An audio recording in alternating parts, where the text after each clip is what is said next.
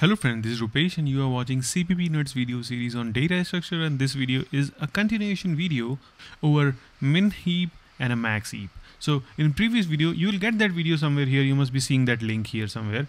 If you want, you can watch that video before watching this. And I recommend, please, if you don't know what is heapification and what is max heap and min heap basically, and my previous video I have explained like what is min heap and max heap, why do you really need that, because that is really very important, because some people don't really understand when you really need heaps and they just kind of ignore that data structure and the complexities and all that. So don't miss that video if you are new.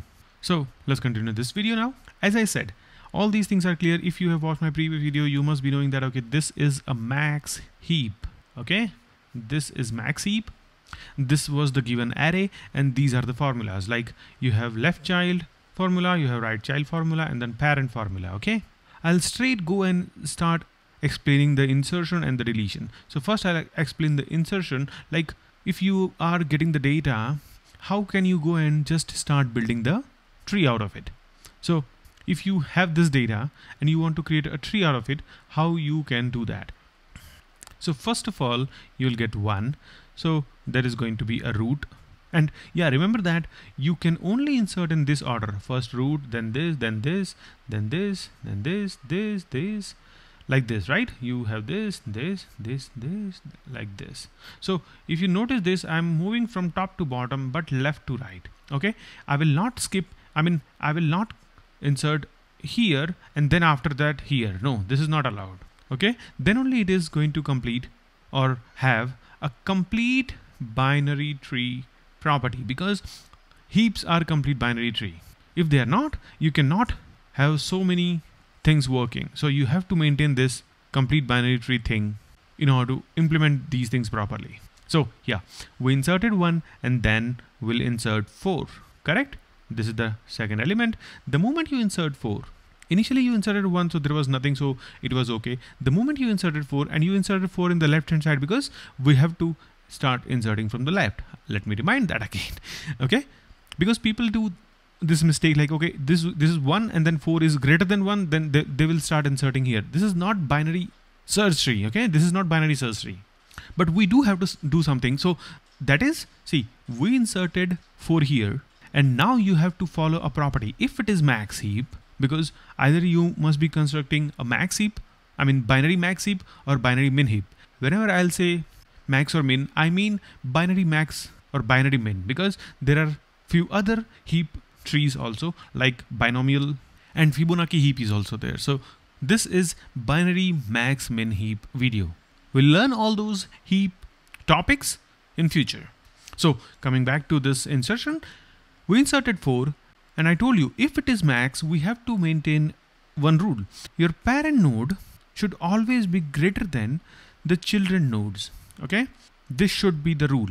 If it is min heap, then this should be less than, meaning your parent node should be less than the children nodes. And this property should be applied to each and every node in the tree. Okay, so let's see if it is applied here. No, it is not. Why? Because we are dealing with the max heap, and this is a max heap construction, and this child is greater than 1, the parent, so we have to swap them. After swapping, this will become 4 and this will be 1. Now this is good. We'll insert 3 now. 3 is okay. Why? Because 3 is less than 4 and we don't have to do anything with the siblings. Okay, and then we'll insert 7. 7 will obviously come here, and then see, we have violation here, so we'll move 7 here and 1 here. 7 and 1. But see, we still have violation because 7 is greater than 4. Then we have to move 4 here and 7 here. So 7 will come here and 4 will come here. Now this is fine. Then we'll insert 8. 8 will obviously go here. Then we see a violation here. So 8 here and 4 here. And then see, we still have the violation. 8 should come here, right? So we'll move 8 here and 7 will swap. So this is fine now. After this, we'll insert 9. 9 will obviously come to the left hand side of this tree, right? But then we have the violation here. In that case, we'll swap, and then we will have to further swap. Okay, so I'll just directly change the values because it is hectic. So 9, 8 and 3 after swapping. Then we'll insert 10. Insert 10, that would come here. Then we have to swap with 8. So 10 will come here and 8 will come here. but then still this is the violation. Then 9 will come here and ultimately 10 will come here. Now if you compare these two, see, last video we saw that this is the max heap tree, and in this video we see this is the max heap tree. But if you notice this, we have 7 and 9 here, we had 8 and 9 here. But this is not the problem, because if you see this like it is following the property, all the parent nodes are bigger than the children nodes. This is very important. What are the siblings and all that? That is not important. Okay, so I'm just telling you that it is possible that two max heap are not equal, but they do follow the property and they are valid max heap tree. So let's quickly see the code. Oh no, before that, let's see what is deletion and how we do that. So for deletion, you have this max heap. And when we talk about the deletion, that happens only at the root level, meaning you will always delete the root node. So if I want to remove something from this tree, then I'll have to remove it from the top. I cannot do randomly. So let's assume that after constructing this, we have a new array look, which is like this. We have 10, then 7, 3, and 8. Okay. These are the index. Sorry, 1, 2, 3. So as I told, we have to remove 10. So let's assume that you have removed it. There is no 10 right now. Now people think that either 7 will go here or 9 will go. What we can do is, maybe 9 is bigger, so we'll push 9 there. No, we will not do like that. It is possible that if you do this, you will end up having a not complete binary tree.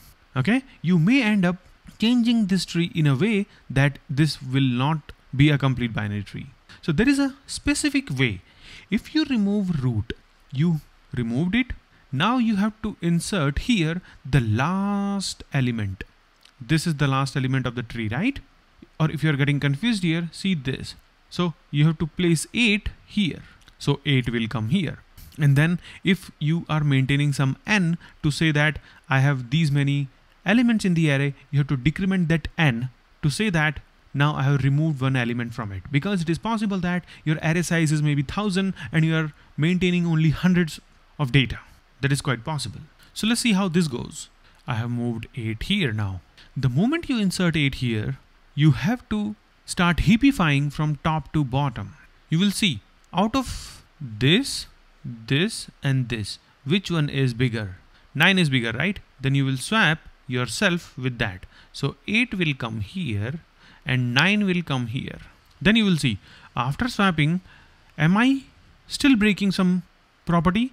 No, because 8 is greater than 3, so we are done, and then we'll stop. Then we'll remove 9 from here, or I don't have to do that because it is very simple. If you'll remove this, you have to insert this 3 now here, and then you do the heapification and just keep swapping till you are breaking that rule that parent should be bigger than the child. If it is satisfied, just break from there, leave it. I think we are good. Let's quickly see the code now. So this is your complete code. We have this heapify method, we have this delete root, and then insert node. So let's quickly see the insert node first. Insertion is very easy, like you always insert in the end, right? So see, we are having this key what we want to insert. We have what is the length of the array, and then we have the array.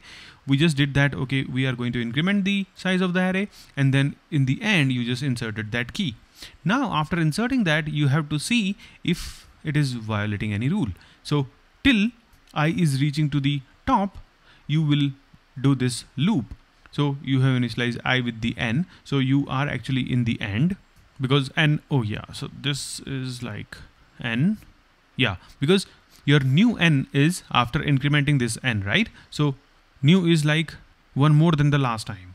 So we incremented this n and initialize the value at that, and then we take that last index and say that parent of that node is going to be I divided by 2, because we know that this is the rule.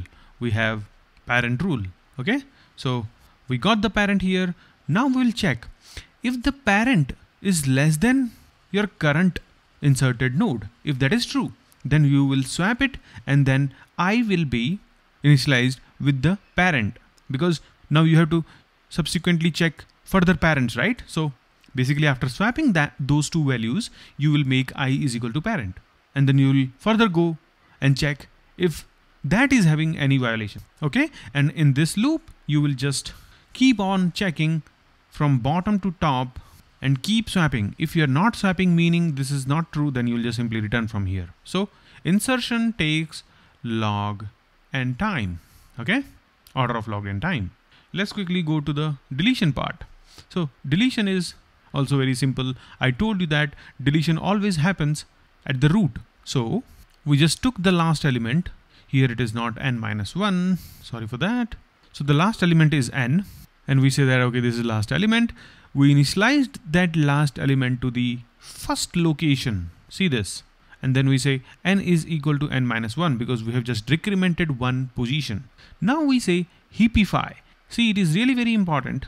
After deleting it, you know that at 0th location, there is something which is not properly placed. Okay, you know that. You just inserted at 0th location. So you want to heapify, max heapify from 0th location. Let's see how we'll do that. This is from the previous video. You just get the left and right children, you compare them, and if you feel that you should swap, then you will swap and then recursively call further. So you will, from top, you will be traversing downwards in the tree. And once you encounter that, okay, this if is not true, then you will reverse in the recursion and this function will end. So deletion is also log n, order of log n. So insertion and deletion happens at log n time, because in deletion also you have to traverse from top to bottom because you have deleted the top node. Okay, so you have to insert the last element. If this is the last, then you have to insert here, and then you have to traverse like this.